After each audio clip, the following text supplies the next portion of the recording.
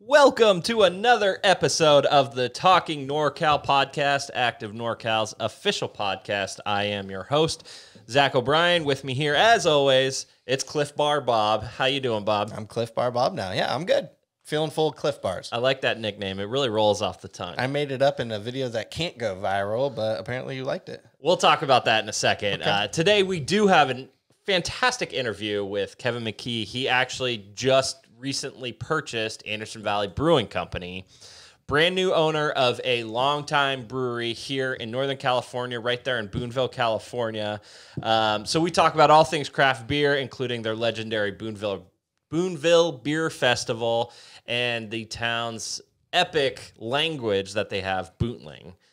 So before we get into that, please take a second right now, subscribe to this podcast, the Talking NorCal podcast. We're everywhere, anywhere you get your podcast, subscribe to us.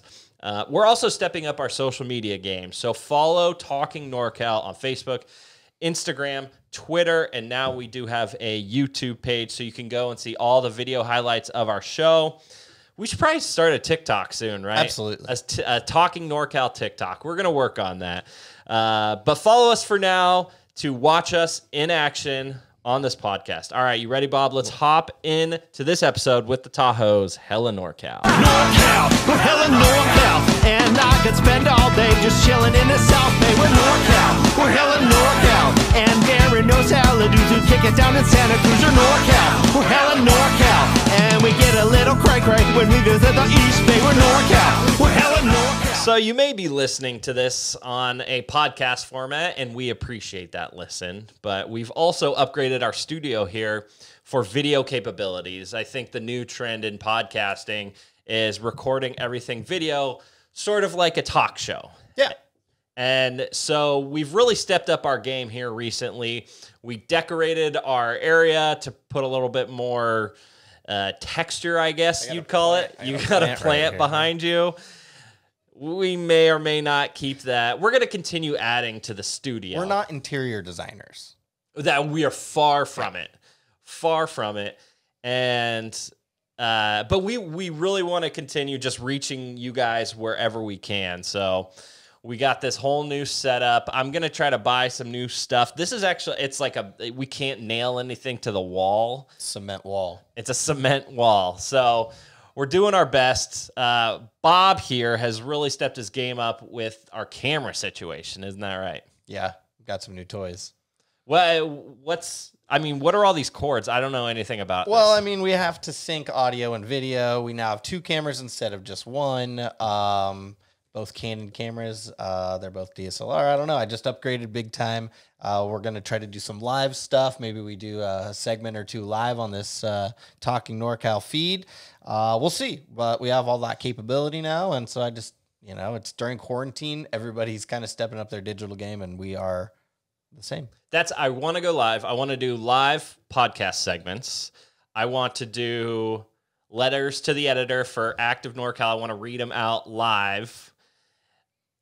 I think that would be, I get all sorts of weird people sending us stuff. So I just want to read them out to the public. I want to do that in a live setting in our little studio here. We have full capabilities to do so now. Yeah, this is going to be fun. I just think we want to grow our video audience at the same time as growing our audio audience. Audio audience. Yeah. That's what I'm going to say. Yeah. Digital production. Now that people can see us, they're seeing your shirts, and your shirts have been off the charts lately. What's going on here? Well, we're still under quarantine. I'm still up on the heavier side. So my limit, the limit of shirts that fit me adequately are limited. This is one of them. These are Fat Bob shirts. These are Fat Bob shirts. Yeah. It's Cliff Bar Bob, Fat Bob, whatever. Okay. Just Cliff, keep going. just call me whatever you want. This is a Cliff. I think it's a Quicksilver shirt, but I've had it for years. It does jump out. But yeah, I wore a shiny shirt just to sort of match I really you. like that shirt. It's Pride Month too. Isn't it Pride Month, I think? I don't think so. I'm pretty sure it's Pride Month. Is it? Yeah. I didn't know. Pretty sure it's Pride Month. Well, your shirt last week was just crazy visual and all over the It's place, and I'm electric, like, well, I'm sure he's gonna tone that back a little bit. But you're coming in hot today. I can't wear a lot of t-shirts right now. They just are just emphasizing everything I don't want emphasized. So it's all button-ups for me right now, and the ones that fit me are limited. So yeah, and they're all just so happen to be absolutely bright and wild. I do like the nickname Cliff Bar Bob. So let's hear it. Why are we now going to start calling you Cliff Bar Bob? So I'm hosting a concert for Cliff Bar a little later this month. And at the end of it, I wanted to do kind of a music video montage of all of Cliff family employees, kind of us saying, we haven't seen our customers in a long time. Here's what we look like at home, and just have fun with it. It's to a Queen song. And so I'm going to put that together. I'm producing it, but I need everyone to send me basically play the song and react to it and record yourself doing it. As easy as that, and send me the video, and I'm going to edit it together. So in doing so, I had to create a instructional video to all of the Cliff family employees. And in doing so, I had to make this video myself. And so I made a viral video that can't go viral because I don't own the copyright of the song. It's a problem. And at the bottom, I put my name in several places because I wanted to show these people, I'm going to be putting your name in this video. So just let me know what your name is and how you want it to look. And one of those names was Cliff Bar Bob. And so that's where you got it. Bob made a viral video, a video that would probably go viral, and he cannot show anybody because he used a copyrighted song. The company that I made it for does have the rights to be able to use a song. I just can't personally put it out there. That's my jam, by the way. It's "Don't Stop Me Now" by Queen. That's the song I used to play like before I played hockey games. So you remember Shaun of the Dead? Yes. So there's a scene. I Googled it yesterday because I was like, I know there's a video montage in a movie that I remember. And so I Googled it. Shaun of the Dead. They're in the bar and the karaoke machine like starts and it's on. And he's like, well, who put this song on? He's like, it's on random. And it just starts. And they're beating the zombie to the beat of that song. It's a very pumped up song. I'm surprised you didn't use that because I'm happy.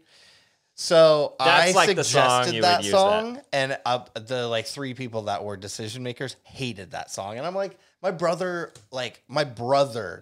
dances every time he hears that song, and that's the kind of vibe. Dance. But that song, that Queen song, makes me absolutely. I'm just disappointed we can't show anyone the ridiculousness. It is an insane video. Pretty good. Would have probably gone viral. We'll try to find a way to get it out into the public. See what we can do. But Bob's just coming in hot lately. He's got new nicknames. He's got crazy shirts. He's got a whole studio set up around us. I don't even know what to do with myself. I'm also using this new equipment. I'm doing wine tastings from home. So like people are signing up, they're buying wine, and then they're having me through their video screen teaching them about what they're drinking. So like I got all these new things going on. It's fun. Quarantine has sucked, but it's been good to us, I think. I think it's allowed us to really step out of our comfort zone and try new things. And I'm definitely out of my comfort zone weight-wise in quarantine. You are at an uncomfortable weight. Hey, welcome to the club. This, I'm a fat kid. On the way over here today, I saw a guy. It was right on the corner, and he looked swollen. And I just I feel you, bro. And the heat's coming. Oh man, the heat it's tough. It's tough when you're a bigger man. Oh, it's tough. Okay, so that we had our fun at Bob's expense, of course. But nonetheless, check us out on like YouTube or Instagram, Facebook, Twitter. We're gonna put all these videos up because we have all these capabilities now, and so go check us out on any one of those, the one you're most familiar with, and see Bob's ridiculous shirt. Okay, enough of that. Let's get to the news of the week. All right, first NorCal note of the week. Yosemite National Park announces plan to reopen this week. Really exciting. We knew this was coming, and they just announced it would be June 5th. They said it would be in June, but they are we in phase 3 of California's reopening yet? Not officially, but I feel like unofficially we're pretty much there. So they came out and said they're waiting until phase 3 until they officially reopen. And then they just said, all right, we're going to open on June 5th. Now, it's limited. You have to have had a pre-existing reservation or wilderness permit or half dome hiking permit. in order to go into the park. So they're really limiting the opening. I think it's actually a great way to open it up since they had all these reservations. Instead of canceling, let's let people start trickling in instead of just opening the floodgates. Right. But this is obviously huge news. Now, they do plan on fully reopening. Well, I quote unquote fully reopening. They're going to try to keep the park at 50% capacity. And they're going to do that by basically an online lottery. So if you already have like a wilderness permit or a half-dome permit or a camping permit, you could come in. But otherwise, if you want to just visit, you need a day use permit, which you apply for online, and then they just randomly choose people. So I don't know how many... how many people they're going to get into this lottery system. But I think it said they're allowing 3,600 vehicles per day and about 1,900 that are allowed to stay overnight. That's 50% capacity. Yeah, I mean, it's and every single day it's going to sell out. It's a lottery, so everyone's going to show up. Yosemite National Park is my favorite outdoor destination on the planet, period. We've talked about it a lot. I've camped there probably 4 or 5 times, all with one of my best friends and filmmaker, Alex Gino. We refer to it as Yosemite. It just came up when one of our first trips there. We called it Yosemite. We always have, and we just love it there. Sounds biblical. Yeah, it was pretty... Kind of got that biblical sound to it. I think we're maybe heavily intoxicated when we came up with it. But yeah, I can't wait to get there. I'm not in the lottery at this point. I didn't have a pre-existing pass, but I can't wait to get there. We've talked about how the hike to Half Dome is what I want to do. I tried it once. I was wearing DC shoes and not hiking boots. I don't recommend doing that. I didn't make it. But yeah, I actually just had a thing pop up in my timeline on Facebook that it was 7 years ago that I was there when I did the DC hike up Half Dome. We keep talking about how lucky these rangers are that have the entire park to themselves. And now these people, which we're recording this on June 4th, so it literally opens tomorrow. These people who had their pre-existing wilderness permits in basically early March would have been the latest you could have gotten one. So there's probably not going to be a lot of people there. They're going to have this whole place to themselves. I mean, there's 141 campsites just at the Lower Pines and North Pines campground. They're all open. So they're going to see a lot of wildlife. They're going to see, right now is peak waterfall season in Yosemite. And because there haven't been people there, though, all the wildlife's out. It's such a big park that while you do see people when you're out backpacking, it's not like you're completely surrounded by people. So having a very limited amount of the people that are already fairly limited when you're out there, yeah, it's going to be the people that are going to go are going to get the greatest experience. It's crazy. So they can typically handle about 18,000 people a day. They can handle more than that, but that's typically like an average day, 18,000 people. So I can't imagine that many people, how many thousands of people have signed up with wilderness permits? 2 maybe? Like this place is going to be empty. So I don't know when they're actually going to open it to the public with the lottery system, but maybe that's when they're going to wait until phase 3 of the reopening. But this is cool. This is the final national park in Northern California to reopen. It's by far the busiest. It's the biggest. My favorite. It's great. So we'll continue to follow the story. I just think Yosemite is going to be fantastic this year just because they're limiting it to 50%. Typically, it's super crowded. So even if you think you won't get a permit, just go online. Just go to their website and try for it. Why not? I think the problem is that they're only announcing it like 2 days beforehand. So you really got to be committed, and then you still might not get it, and you have to open up your plans 2 days in advance. Well, people are antsy. They've been locked inside, True. So I'm sure they're ready and raring to go. True. So this summer in Yosemite is going to be a historical year. So just know that. And if you want to take that leap, this might be the year to do it. If you go and you take pictures, don't forget to hashtag Active NorCal. And Hashtag might as well Active throw NorCal. in Talking NorCal while you're at it. That's right. Okay, next story. State officials quietly reopen 145 parking lots to California state parks. Super quiet. We're going to be loud about it, though. We were 3 days late on this story because they didn't announce it. You know, no one knew that people were just showing up, and it started to grow. And then, you know, people started creating a list online of what is open. Obviously, they're doing this. They're not trying to market themselves as open, so they get a floodgate of people coming in. But 253 of the 280 state parks in California are now open to the public, with parking lots accommodating 50% of their typical traffic. So it's a long list, and most of them are open, although there's some pretty good ones that are still closed. Castle Craig's is still closed.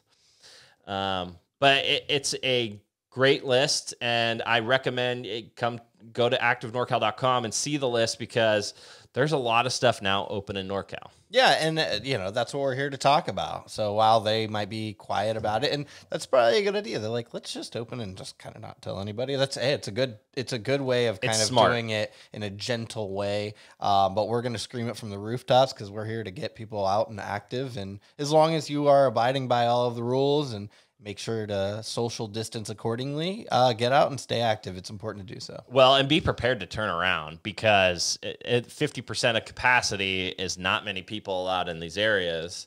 But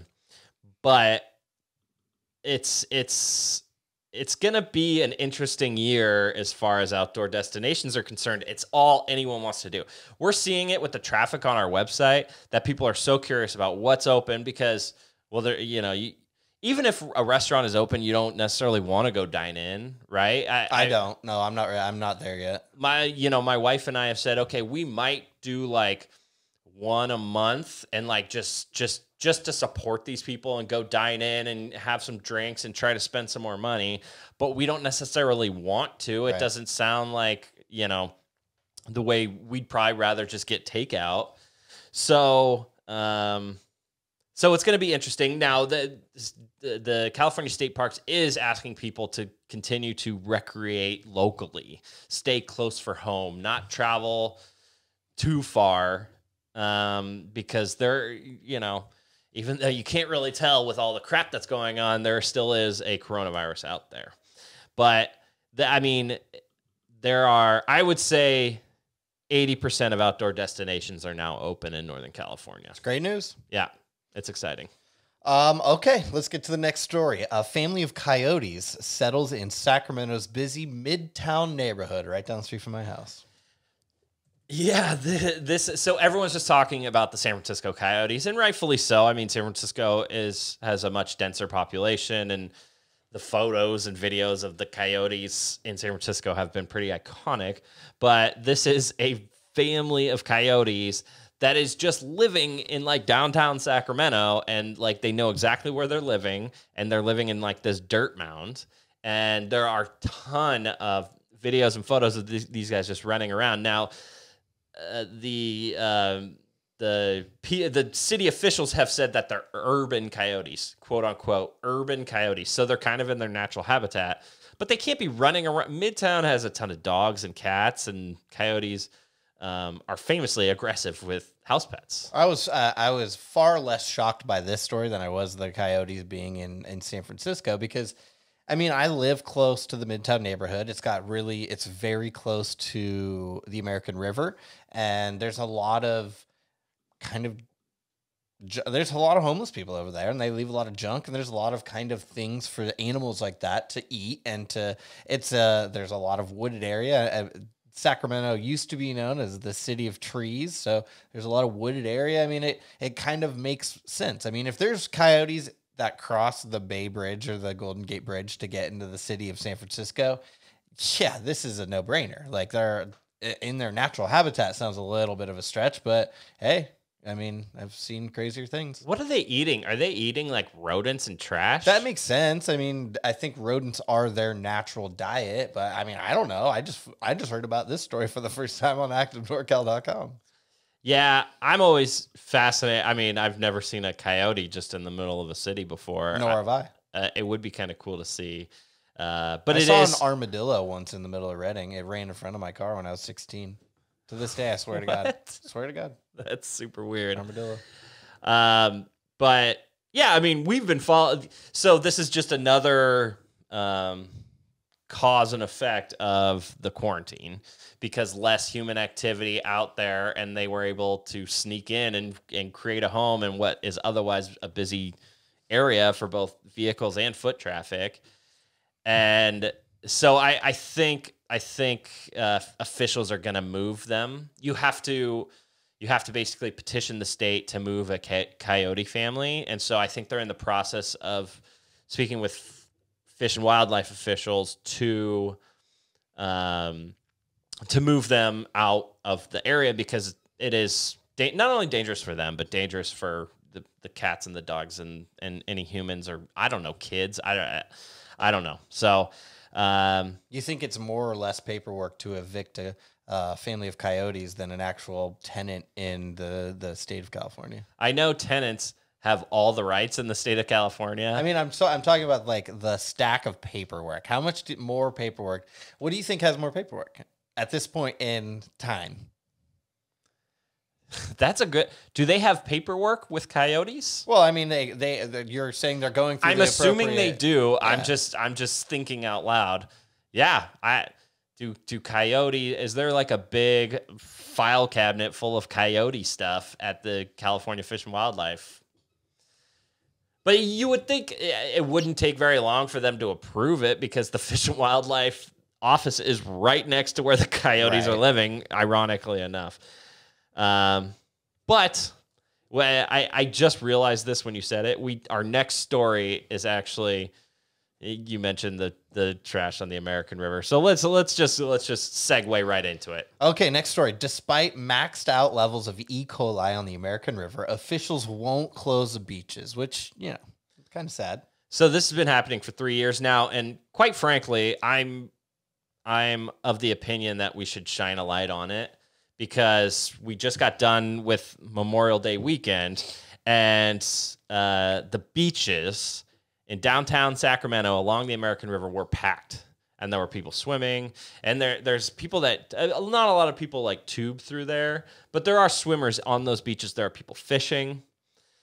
They literally found the highest amount of E. coli you can possibly find in the river, and officials put a little sign up that says, there's E. coli here, but it's small and you can't really see it. And then they put the findings of their testing, which are horrendous, up on their website. But if you go by, to Scornia Beach, it's packed. So it's not a question. The officials refuse to point a finger at the problem. They say it could be Canadian geese droppings. If that were the case, it would be all over. There'd be a lot more Canadian geese. Well, I guess Canadian geese poop a lot. Yeah, I know, but I don't see it. You'd think you'd see a substantial amount of them in that area, and I don't see a substantial amount of them in that area. I see a lot of homeless people and a lot of people that are partying and probably doing things they shouldn't. There is a homeless problem upriver from these areas that are testing high.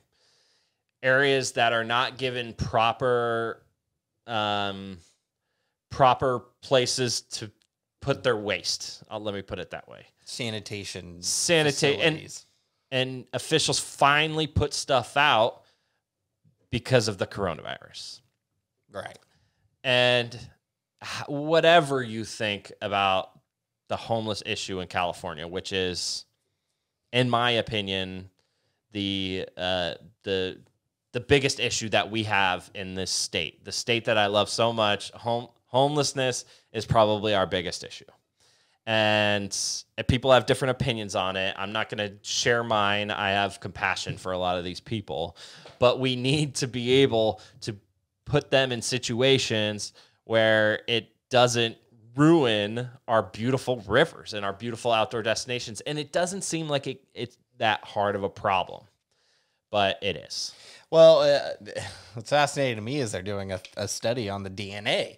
That sounds like a fun DNA sample to collect. That test costs $600,000 to $800,000. It's over 3 years, and so like that's not an astonishing amount of money to me. But that's taxpayer money. But what it is they're trying to figure out whose poop it is. That's what it comes down to. Whose DNA is this E. coli? What like species is this E. coli and this coming from? To try to then figure out a way to fix it, because right now the only thing that they did is they added a couple porta potties in those areas to try to alleviate. And just like you said, it was just due to coronavirus, but there are no long-term solutions or any real solutions in place right now.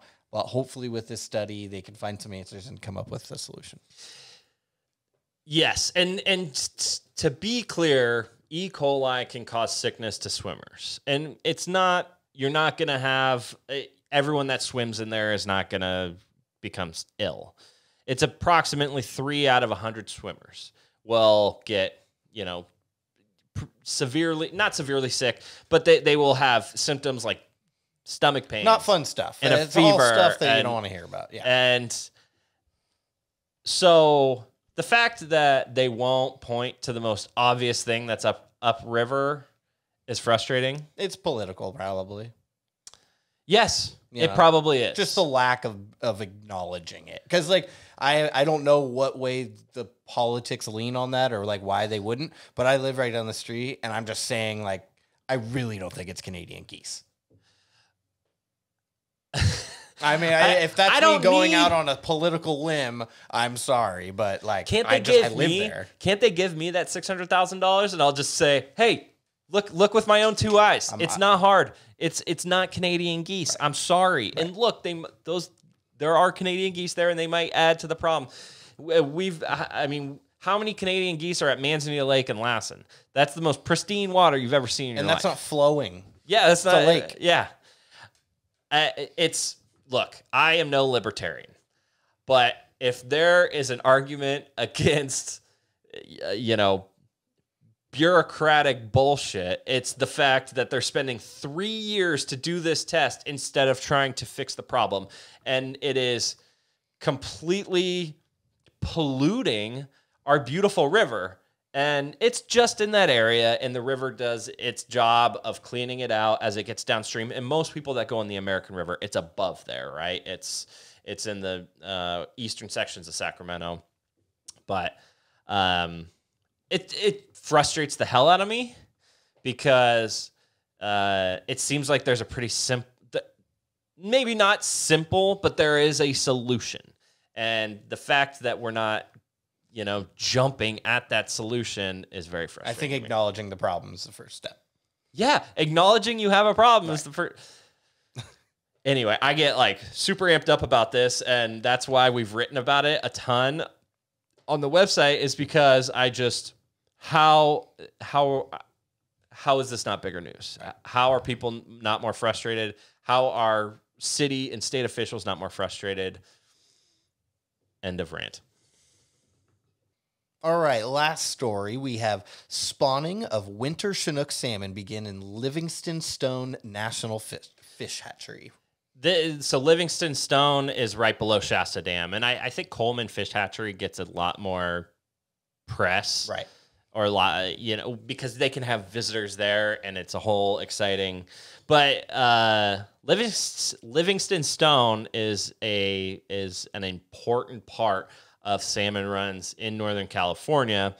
Historically, salmon, went all the way up the Sacramento River into, the Pitt River and McCloud and all those different arms, and now there's dams. They have Keswick Dam and Shasta Dam. They obviously can't get there. So Livingston Stone, by the way, it's the only hatchery in the world that raises listed winter Chinook salmon. But the officials there, they actually grab the salmon that are coming back to spawn in where they are originally, hatched, I guess you would call it hatched, where they were babies. And they have to put them in a truck and take them upstream up to near the Shasta Dam from Keswick Dam.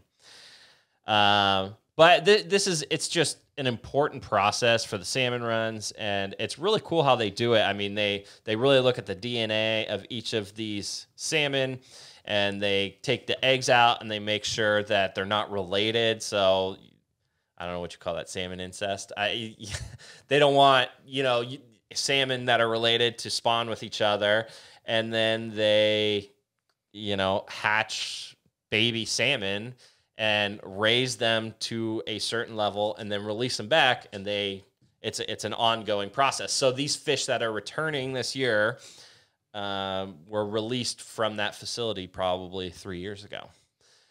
I love this story. I mean, first off, Chinook salmon are huge. They can be. And so it's really exciting for the community that these fish are, they're spawning again.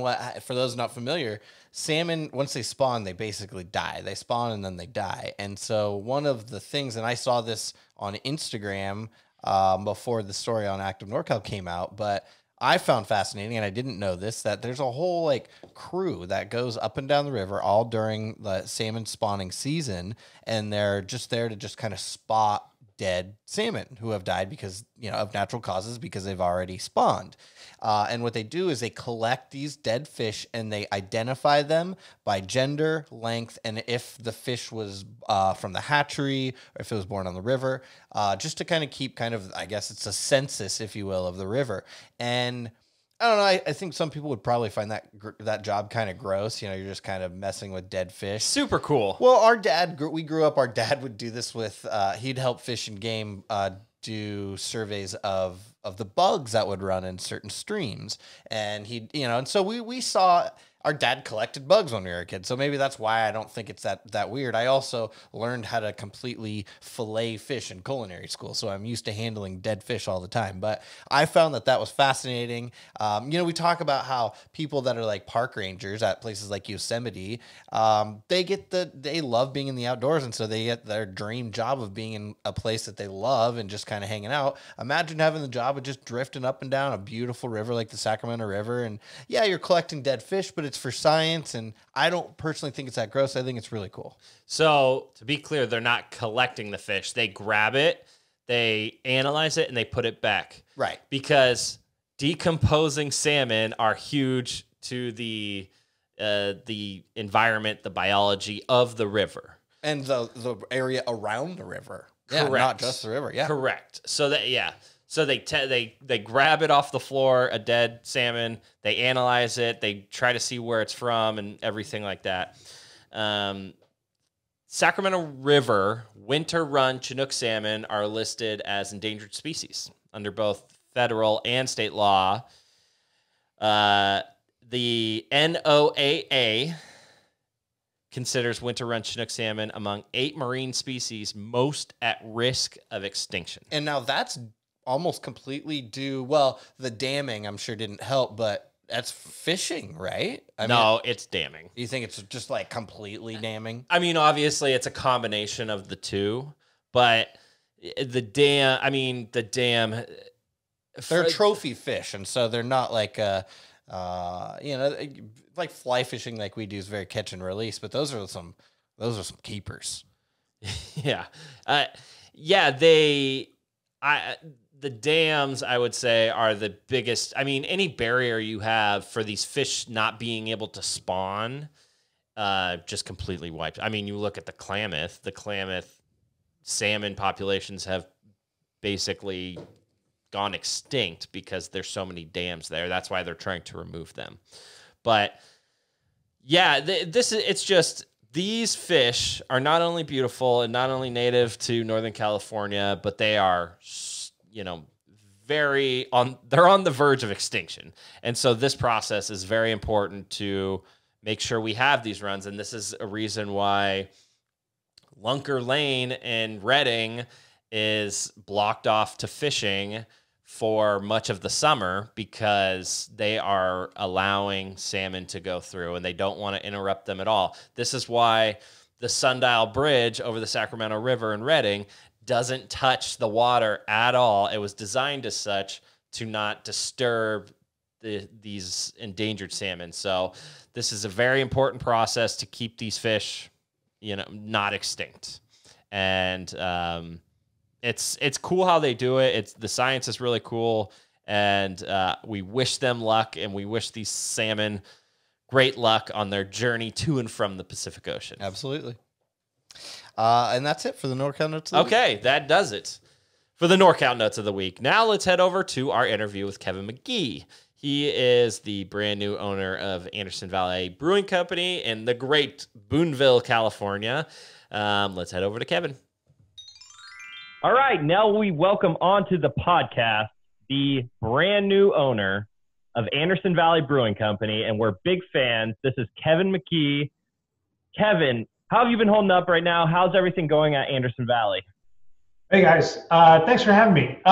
We're doing okay. We're getting through this pretty well. Coronavirus was not in the original business plan, but as it turns out, we're actually pretty well set up to deal with it. So we've had no layoffs, no furloughs. Everybody's maintained all their hours. Everybody's got all their benefits. We had a hard time in the early days because there was a lot of cancellation of like draft orders and things like that. But we're starting to get back up again and getting some momentum, which is kind of nice. Are a lot of your beer sales coming from like bottles in different stores right now? Yeah. So when you think about beer, it's like there's draft and there's package. Packages like cans and bottles and that kind of thing. And then there's like off-premise and on-premise. And so on-premise is you drink it at the place. So that's all the restaurants and the stuff that's closed right now. So we had a lot of business already in off-premise, like grocery stores, large big box stores and stuff. And we had a lot of business in packaged goods, so we weren't all draft. So we were able to maintain a lot of that. Really what happened with a lot of beer is the distributors that were out there, there's a lot of, the pantry loading where people go out and buy, a ton of beer for the apocalypse and stuff. And what happened was that the distributors really kind of loaded in a lot of what they had in their warehouses. So the way it works is distributors order from us, we ship to the distributors, and then the distributors get it out to the retailers. And so they took a lot of the stuff that they had and kind of de-risked their business by unloading this, because they pay us when we ship it to them. They get paid when they get it to the distributors. So they drew down their stuff, and it took them a little while. Now they're starting to come up and order more from the brewery. So not just us. I mean, everybody really in craft is starting to get a little bit more business happening and things. But we're fortunate that we've been able to operate and stay in business, keep people employed, and that kind of thing. So we're doing okay. So it's nice. I mean, up in Boonville, man, we're out here. It's like there's the population density and fresh air and a lot of factors like that. In addition to the idea that, we do sanitation for a living. We've been able to kind of manage things pretty well. So hanging in there, but it's been a crazy ride. It's a weird obstacle for a new owner of anything to have to go through something, none of us were prepared for and none of us could really plan for. But I am curious about you. And the news came out, and I guess it was late 2019, November, December-ish, that Anderson Valley was sold. And I'm a huge fan, and my first thought was, okay, which big company bought Anderson Valley? And lo and behold, it was this local guy. It was you. Which is just so rare and refreshing to see in the craft beer industry. And I did a little research, and I found out you are an attorney or were an attorney. So what's your story? You're trying not to be. So how did you go from law into craft beer? It's a weird story. I came out of law school and I worked as a gang prosecutor down in the Bay Area. And I actually used to teach other prosecutors gang trial and investigation and other stuff like that. Left that, went to work in a law firm, realized that despite the fact that the law firm was full of just really nice people, I just didn't like working in a law firm. Got a job working with Jess Jackson from Kendall Jackson, and pretty much hung out with him every day, all day for about 8 years. And in the process, he sent me to Stanford Business School. And that was kind of my pivot from being lawyer guy to kind of business guy. Well, Kevin, you kind of touched on this a little before, so I'm going to kind of ask on it again. If you haven't listened to the podcast, I'm kind of the wine guy. I worked at a winery, and I went to CIA Greystone in St. Helena. Oh, yeah. I went to culinary school there, which kind of got me in the area, and then I stumbled upon a job at a tasting room in St. Helena, and I've been there for a year and a half. So it often happens like that in this industry, where you kind of just stumble into it. What got you? I know you said you were an attorney in San Francisco, and then worked for Jess Jackson family. Those not familiar, very reputable winery in the Sonoma County. What got you? How did you get in touch with Jess specifically? That's a great company to work for.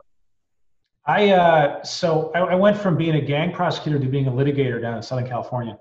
And I wanted to kind of get out of it. And I had the absolute dumb luck and extreme good fortune to run into my future wife.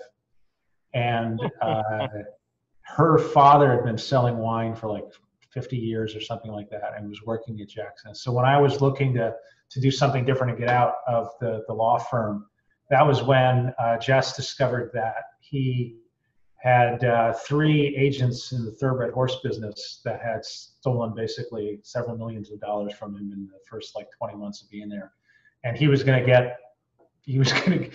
make that right. And so my background was really in investigations and prosecution and litigation, and I was purpose built for doing this kind of stuff. And I was also a total wine geek. And completely horrible winemaker, which is how I started making beer. So I was, absolutely primed and ready to do that. And the other neat thing was meeting Jess. I mean, Jess was a force of nature. I mean, the man was a hurricane, in a pair of pants. The pace that I was used to working in from coming out of the gang unit was really similar to the pace that he was used to working in, but he was doing it, with wine and things like that. So it just so happened that we just kind of had a similar rhythm of, ebbs and frequencies of how we like to do stuff, and hit it off, communicated well, and he just kind of kept me around for everything that he did. And I ended up running, chunks of the family office and the thoroughbred business. And, I would wake up to text messages just telling me to go to the plane instead of the office. And it was a crazy, it was like dog years, but it was a crazy time, but wonderful people, and just unforgettable memories. And I'm still discovering what I learned from hanging out with that guy. He's pretty incredible. Hey, there's so much going on there. When you drive through, it's quiet and beautiful, and you can hear the birds chirping, but there's so much going on under the surface with the wine industry, and now craft beer has sort of taken a hold. I'm curious, and we do a book club every month, and we recently did Beyond the Pale, the Ken Grossman story, his autobiography. Oh yeah. Yeah, and what we found is, well, at least in his life, it took just a real science nerd to be a good craft brewer, right? He was just obsessed with the little details and the science behind it and doing it right. What brought you to brewing? What got you into it? Do you like the science? Is it therapeutic? Yeah, it was. So again, it was my wife. So we, I had been trying to make wine for a number of years, and despite the fact that I had cultivated a lot of good friends who were extremely successful and skilled winemakers, I just made some of the worst crap you could possibly imagine. I would just dump, carboys of stuff in the toilet like every, whatever period of time. I mean, nothing that I made was even remotely drinkable. It was like chrome polish. It was horrible. And so at one point, my wife said, I should try making beer, because her brothers had made it at one point and it turned out to be pretty good, and I could probably do that. And she thought that I needed a creative outlet. So I went down to the beverage people in Santa Rosa, and I picked up some, a kit, and try to figure it out. And a lot of the things that I totally nerded out on, in wine, like, fermentation science and a lot of the chemistry and things like that was still totally applicable. So I had a bit of a leg up, but one of the things with beer that was really great was the first beer that I made turned out really good, which was the first time I had ever done anything like that. And so obviously, beginner's luck. Yeah, absolutely. It's a whole Dunning-Kruger thing. So that was great. But then the next thing is that I realized that I could brew and iterate a beer on 3-week cycles rather than having to wait to harvest and that kind. And so just as often as I wanted to do it, I could do it. And so I had an opportunity to really develop a learning curve, which I never had with wine. So it was like with wine, it was like I'd be really into it for a little while, and then kind of it's like, okay, and then let it sit for 6 months. All right, fine. And then something would go wrong in those 6 months, and I'd lose focus. Beer, you could be very much on top of it. So it just kind of worked better with my brain, I guess. And I went way down the rabbit hole. I mean, she was telling me, she's like, I can't believe I encouraged you to do something. You didn't tell me I wasn't supposed to do that, because my sisters had told her.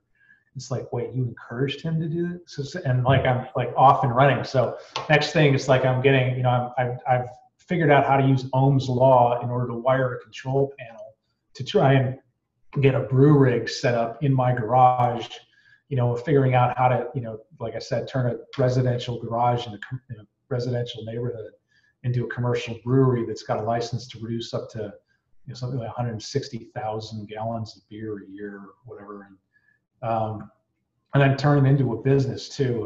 I mean, the actual business side of it was Jess and I were redoing the business plans for all of the different wine brands that we had. There was like 43 of them, and it was nuts. It was overly complicated, and it was trying to figure out how to get them to kind of work together. And it was, it was something that nobody in the industry really did because it was super complicated, but I didn't know any better because I didn't have a background in any of this stuff, and he didn't care, and he was going to do it anyway. So we did it, and I think I'm still basically running the structure today. But as a break, I went home and I penciled out a business plan for running a super tiny, 1-barrel brew house in my garage. And I came in the next day and I told Jess that I solved all of our inventory turn and scaling issues and iteration and all other kinds of things, and told him that he should have been making beer for these last 25 years. And so we spent about half a day talking about beer, and at the end of the day, he said, "You should really do this. This is a good idea." And should have said, "Yeah, you and me, 50-50. We're in business together. Let's go." I did. I said, well, let me prove the concept first, and then we can talk about it. Because he was like, you're going to need stainless steel, and you're going to need to raise some funds. And I'm like, no, let me prove the concept first, and then we can talk about it. But now his son is Christopher started Seismic, and they're doing great. So. Oh, really? Yeah. Oh, so wow. I talked to Christopher just last week, actually. So, but they're doing great. He's having fun with it too. So. It's really fun to turn a passion into a profession, isn't it? Yeah, well, there's ebbs and flows. I mean, running a brewery is not like brewing. You spend 10% of your time, making beer, and 90% of your time trying to figure out, sales and marketing and paperwork and other kinds distribution of and yeah. If you can, if you embrace that stuff, that's the magic. But so you became a successful home brewer with a good business intact, and then it's time to expand, and so you start shopping around, and you mentioned earlier that you kind of shopped through 4 or 5 breweries that you were looking at. Boonville and the Anderson Valley area is near and dear to both Zach and I's heart. The winery that I work for, we grow our Gewürztraminer, which is probably my favorite varietal that we put out in Boonville. Zach really has been going there since he was a kid. Other than just it probably being the best business decision, what did you love about the Boonville area? What attracted you to that area specifically? I was really familiar with Anderson Valley from the wine side. So I knew, I didn't know Trey, I didn't know the former owners. They were fairly quiet actually in the craft beer world, but On the wine side, Anderson was this like totally underappreciated gem. I mean, the Pinot Noir that gets pulled out of Anderson Valley is just stunning. One of the last projects that we did before Jess passed was we pulled samples from every single one of the production vineyards that produced Pinot Noir throughout California within the family's holdings, and tasted them all next to each other. And I thought, and I think Jess thought too, that Anderson was basically the best stuff. So like they've got like Champ de Rev, they've got Grizz Ridge was one of those. There was a few other labels that they put together, for it, and just the fruit was great. So I had been through and just kind of seen it, and I liked always liked the idea that I was a little bit removed, and yet people here really knew what they were doing. So it was kind of a fairly quiet confidence in being able to do just some really world-class stuff, which was great.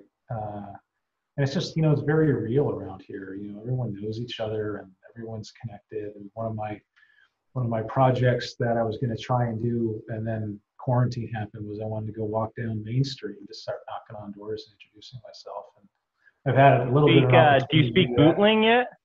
Absolutely not. I'm not gonna denigrate the language of me trying to figure out how to speak boom. I have a book. Oh wow, there you go. And it's got 150 pages of Boont to English translation, so I can figure out what Fal is saying when he's talking about me, with Rod. But no, I'm not even gonna go there. It's like, and we're not gonna name any more beers 10. They're like words that are like 10 letters long. 8 of the letters are vowels, and there's a hyphen. It's tough to market something you can't say. So we're not gonna. But at the same time, it's like it's such a part of this area too. It's like it's hard not to be part of it. It's like how do you make sure that people hear it, and it's totally worth people knowing about it, but not get so tied into it that it overwhelms what you're trying to get across. So there's a balance there. We're figuring it out. I remember the first time I went to Boonville. I was 21, and of course you could probably guess I was at the Boonville Beer Festival. And we went to the local bar, and I believe it's not open anymore.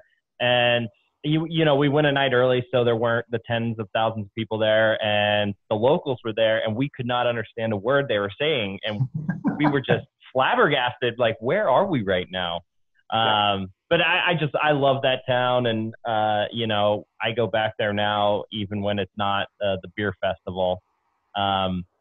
But I am interested in this market that you recently bought into, the craft beer market, and it's, I told you our big thing, we sort of cover outdoor stuff in Northern California, and we learned very quickly that craft beer and outdoor activities go hand in hand.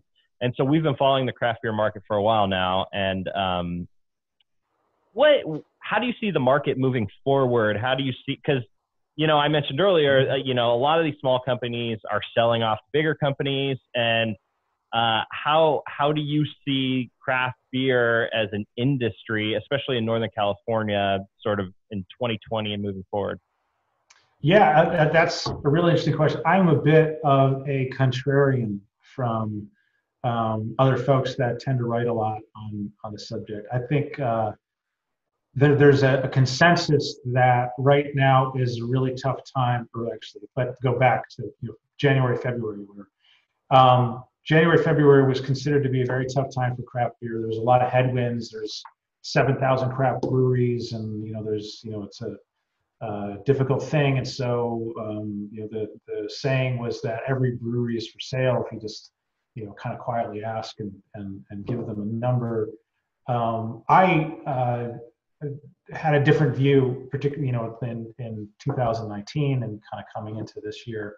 I thought it was a great time to get involved, and one of the reasons is that I think that craft was already at this inflection point. It was in there was a growth stage that was evolving. It wasn't ending, but you had an industry that was going from adolescent to early mature as a consumer product. And so you had this just enormous growth curve from, say, 2010 up through 2018, 2019.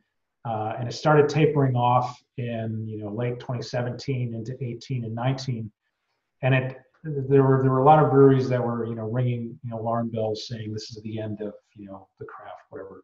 Well, it wasn't really. I mean, you kind of, when you peel back a bunch of stuff, one of the ways to look at it, which is the way that I look at it, there was an enormous amount of growth that was available in 13, 14, 15, 16, and into 17. If you could just make liquid and put it on a truck, there really wasn't a whole lot of threshold to what you had to do or had to make. Over time, and particularly into 2017, 18, 19, you had breweries that were being actively encouraged and paid really well to really be focusing on just iterating new products, sending it out, loading it into the distributor, and then working on the next thing. And there was really very little focus on flagships. There was very little focus on, entrenched and core brands.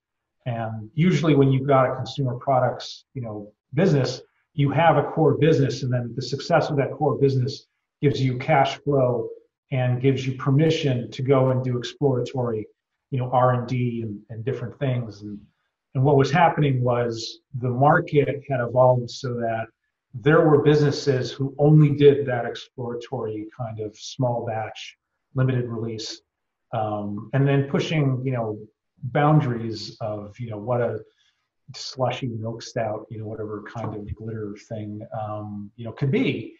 And you developed a market that was absorbing this stuff, but it was very temporary.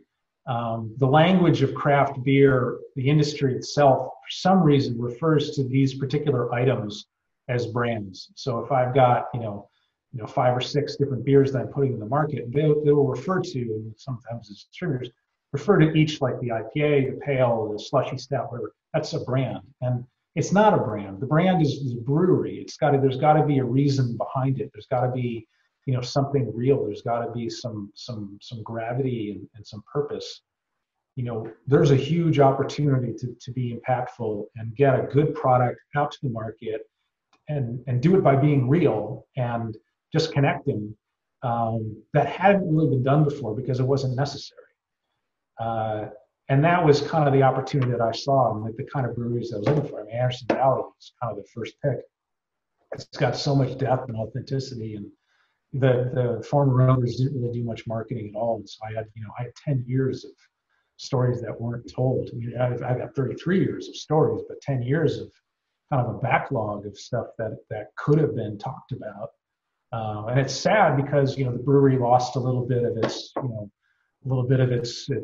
presence and whatnot. But on the one hand, the former owners, they didn't screw anything up. Clearly, I mean the beer has been awesome throughout the history of the brewery.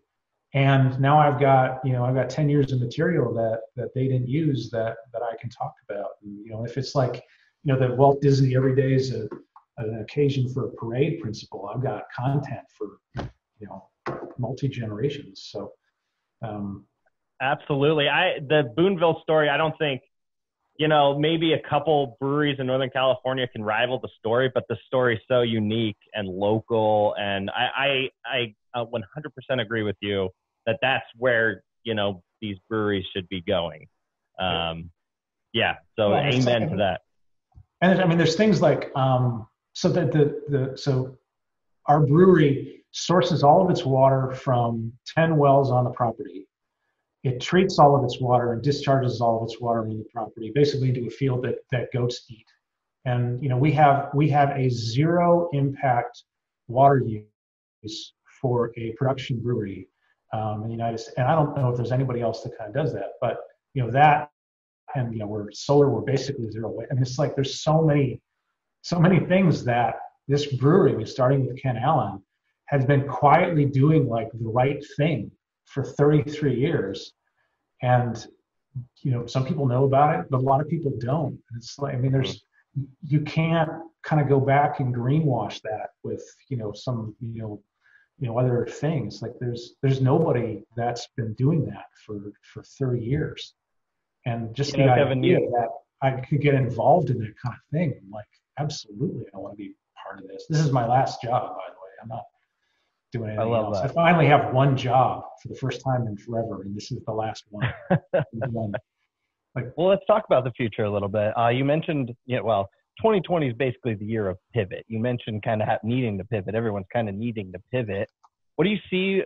I know this is kind of a big question. What's your vision for the future of Anderson Valley Brewing Company?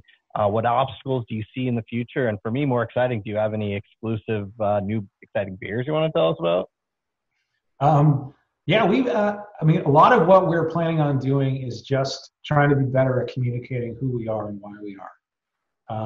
I'm not changing.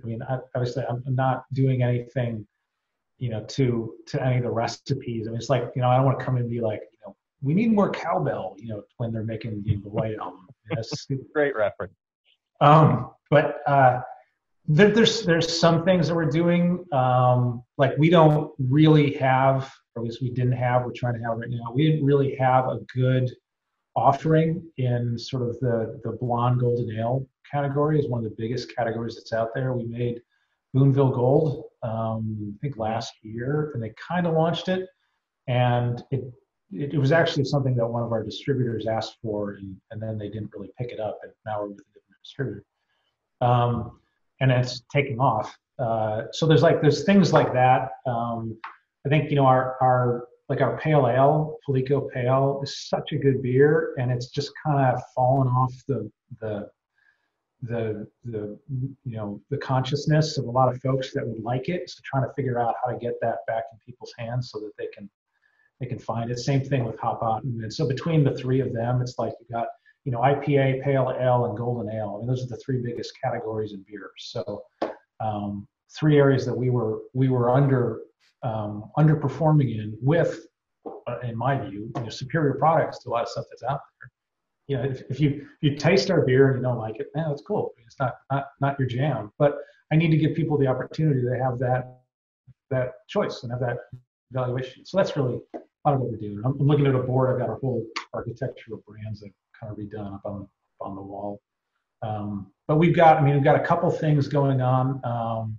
So we've got a beer that I'm super excited about, and I'm trying to figure out how we do it right and do it in a way that, kind of respects the beer and gives it, an honorable chance. And Fal made a black rice ale. And so he was cooking with black rice, the forbidden rice, and got this really great flavor. And he's like, I wonder if this would be in a beer. And so he made the black rice ale, and it's great. It's it just won a competition for best brown ale in California. But it's like 3.8% alcohol, and it's under 100 calories. But it tastes like a brown ale. It tastes like an actual craft beer. And they just launched it in the fall, but they didn't really kind of do a launch. They didn't do any promotion. They just kind of, when they launched it, the former ownership, they just kind of sent it to the distributor and said, here, sell this. And my view is it's our responsibility to sell stuff. It's the distributor's responsibility to kind of get it out there in the market so that it can do stuff. So we need to launch it and give it kind of an opportunity to be what it is. But between that and like our gozas, our gozas are all about 125, 126 calories. So there is a very, active lifestyle, opportunity that I want to get into. I do a lot of hiking.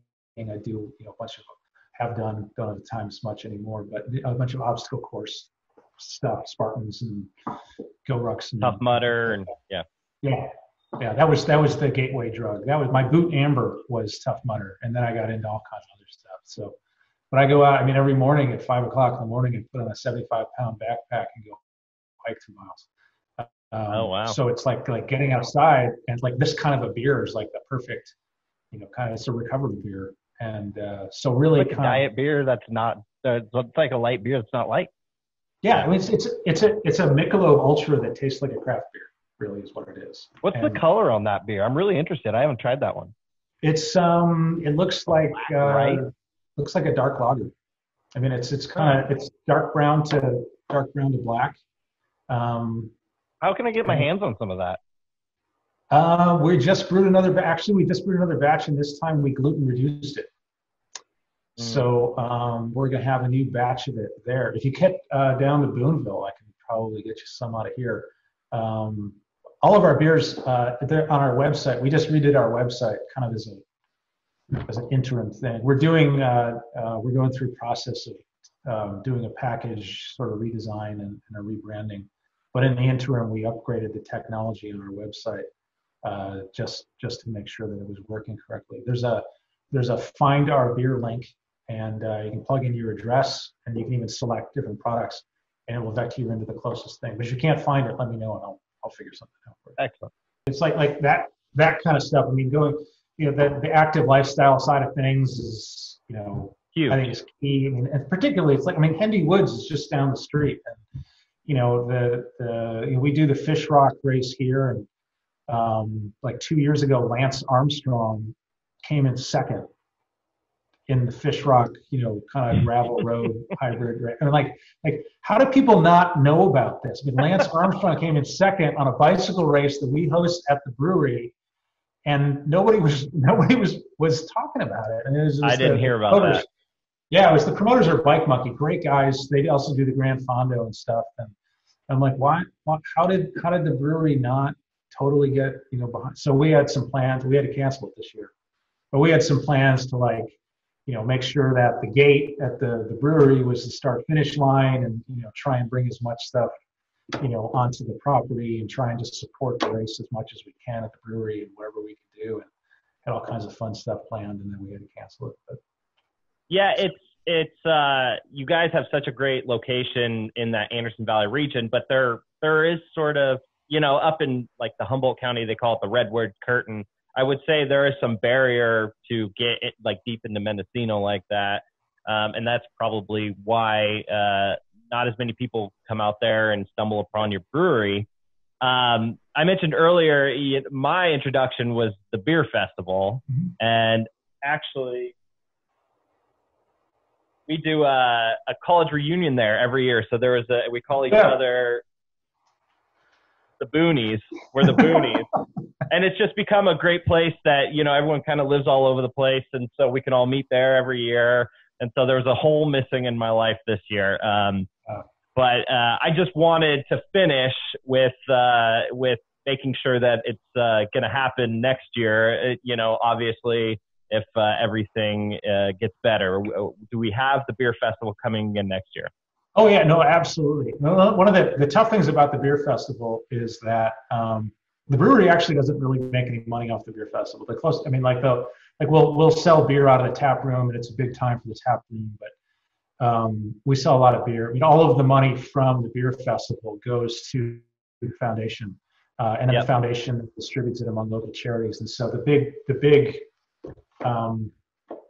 issue this year with that is that I have a hole that I want to fill in terms of the philanthropy that the brewery has traditionally been able to contribute to the community that we're not able to do this year. So I'm trying to figure out other ways to do it. We have a promotion right now. So a portion of the proceeds from all of our IPA, the Palico Pale, and the Boonville Gold, we're donating to the Community Foundation of Mendocino's COVID-19 fund. And we're trying to contribute what we can, that way, and then trying to figure out just what we can do, over the course of the year to try and replace some of that. We've got a circus scheduled to come in October. That's the other thing I'm planning on. I've got 30 acres in the brewery. I've got to be able to do something fun here. So we're doing anything that seems like a good idea. I'm greenlighting, even if it's not. It's like, yeah, it's a horrible idea. We can probably fit you in an hour. Yeah. But trying to do as much as we can that way in order to try and take, like we would, it's the, God, I forgot the name of the circus. Flint Creek Circus. So I mean, they're paying for the space by doing something, and we're taking all that money and all that's going to the foundation, and that's going to go into philanthropy, and just trying to find creative ways to try and backfill some of the funds that we would have been able to donate, and that's kind of that's a total bummer. We want to be good neighbors, and like I said, this is my last job. I mean, the whole purpose of buying these, I mean, we don't have any investors. My dad owns 100% of the company. My job is to make my dad proud. That's it, And 25 years from now, hand the company off to my daughter or someone else in my family. And the idea is we want to run this as a multi-generational thing and be part of what's going on here, and really kind of be meaningful and just honorable, straight up folks in what we're doing. And that's a big part of it, is being able to have that beer fest. It's a lot of work, but it's totally worth it. And we're absolutely going to be doing the beer festival for as long as Great. they let us. And that's an important thing. First, just because it lives in the memories of so many people, and that's important in itself. But the other thing is that it really does help the community, and we're able to do some meaningful stuff with it. So it's absolutely going to happen. I probably had been going there for a decade before I found out that all the proceeds were going to nonprofit. So obviously, I mean, not that I needed another reason to go, but I mean, it's just an amazing time. So, well, thank you, Kevin. We really appreciate you joining us today. We're huge fans.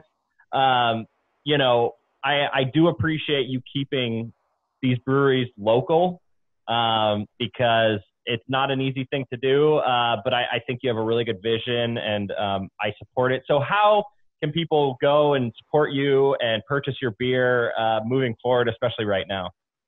We are not open to direct to consumer stuff. We are not shipping, and we're not allowing people to come to the brewery and buy. Instead, we're encouraging everybody to go to their local craft beer retailer. And if you end up in Boonville, I think our website and social media, there's 4 different places around here. We're really encouraging people to go to their local craft beer retailer, because they've got families, they've got employees. Our distributors have families and employees. We need a very healthy chain to do that. And so rather than selling direct to people, we're encouraging everybody to go to the local stores and do that kind of stuff. And that said, if you go to the website, it's avbc.com. There's in the upper right-hand corner, there's a little red button you can click. It says Find Our Beer. Put in your address or your friend's address or wherever you happen to be, and it'll vector you into everything that we've got, and who's selling it, and how far away it is, and get you directions, and makes it as easy as possible to buy beer. So absolutely. Well, Kevin, you are, and I mean this in the nicest way, you're a sobering voice in the craft beer industry here in NorCal. We look forward to supporting you and Anderson Valley for years to come. So thank you for your time. We appreciate it. No, thanks, guys. If there's anything we can do, I mean, if you get in the area, give me a shout. I'll show you around. And if we can be helpful, let me know. Okay, thanks to Kevin for joining our podcast. Great talking with him. He has a super interesting story. For me, I'm just glad that he's keeping NorCal beer local. I really liked it when he, you're like, how can we support you? And he's like, honestly, like right now, like we're kind of shut down. Go to your local, beverage facility and just buy local beer. I thought that was really awesome. I mean, if everyone acted that way and just said, look, let's all support local, trust me, it comes back. And I just think he's so right. And he wants to market it as a local beer, and it's just something you don't see every day. So that's super refreshing. Go support Anderson Valley Brewing Company. Their Boont Amber Ale is delicious. And we're looking forward to going to the Boonville Beer Festival next year. Maybe learn some bootling in the time. All right. That does it for this episode. We'll be back in your eardrums next week. So we're going to revive our NorCal feature film series. So basically, our top 10 our top 10 movies filmed in Northern California podcast is our most downloaded. People keep complimenting me on it. So we're just going to expand on it. If this is what you guys want to listen to, we're going to do it. So we are going to just start picking films filmed in Northern California that highlight NorCal scenery, inside of the plot of these movies. And these are big movies. These are blockbuster movies. We're talking Star Wars. We're talking E.T. We're going to break them down super deep. We're going to go into the local stories behind them through a NorCal lens. And so we'll probably announce this on social, which one we're going to do, so you can go and watch it and then listen to the podcast. That's how I think we should probably go about this. It's up to you. You can listen to us however you'd like, but we're not going to go in any particular order. We're just going to pick whichever one we feel like doing that week. And there's a lot. There's 25 that we really could go into, I think, like popular good movies. So we're going to start that next week. Stay tuned. It's going to be a lot of fun. Subscribe, guys. Subscribe to us wherever you get your podcasts. We're everywhere, so you don't miss anything. Follow us on social. We're going to have all this video. It's going to be a ton of fun. Until next week, thanks for listening. And remember, stay active. NorCal, we're hella NorCal, and I could spend all day just chilling in the South Bay. We're NorCal, we're hella NorCal, and Darren knows how to kick it down in Santa Cruz. Or NorCal, we're hella NorCal, and we get a little cray-cray when we visit the East Bay. We're NorCal, we're hella NorCal, and we get a little mental when we visit Sacramento. Yeah, we're NorCal, we're hella NorCal, and we protect nature's bounty when we visit Humboldt County. Yeah, we're NorCal, we're hella NorCal, and me, I'm hella cool, cause I live in Sebastopol. We're NorCal, we're hella NorCal, and you know that we gotta go, we're on our way to Tahoe. We're